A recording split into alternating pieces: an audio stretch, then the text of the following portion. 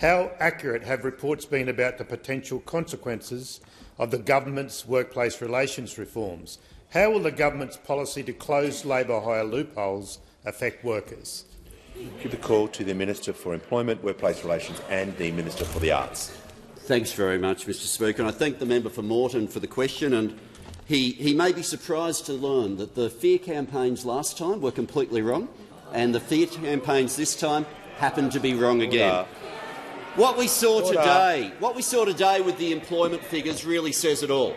I remember when Secure Jobs Better Pay was being debated last year, and we were being told by those opposite that it would be a bad outcome for jobs. Well, today,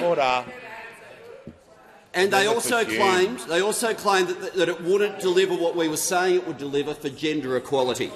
Well, what we see now, when you change the laws in ways such as Minister Rishworth is doing with paid parental leave, such as what Senator Gallagher's doing with implementing the Respect at Work recommendations, what this House did with the Secure Jobs Better Pay changes, improving flexibility and improving pay equity laws, we now start to see the changes in the workforce.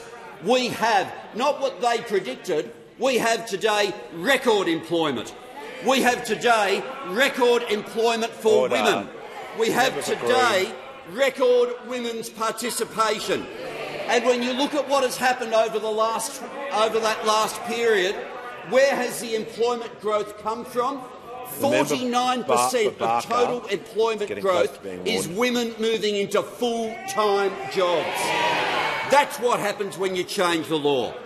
But not to be deterred, we've now seen a new fear campaign about closing the labour hire loophole. First of all, we heard with one company claiming billions of dollars it would cost them, even though the policies they were assuming had not yet been determined. We then had an ad campaign based on a policy that was not the government's, not being contemplated by the government, not being contemplated by any government in the world, possibly a bit North Korean, but no one else. And yesterday we saw a headline claiming that the IR reforms will blast a hole with a multi-billion-dollar figure attached, based on new modelling that had been done. So we asked the modelling company could we see it. They said no. We asked the Minerals Council whether we could see it, and it arrived after I got it yesterday, but not in time for question time. And we went through what of our policies they'd modelled. Had they modelled labour hire loophole? Nope. Had they modelled our changes to the gig economy?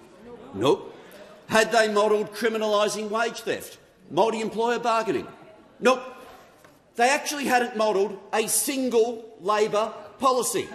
They had simply invented what would it look like if you took 1% out of the economy, out of productivity, and yeah, it would look bad.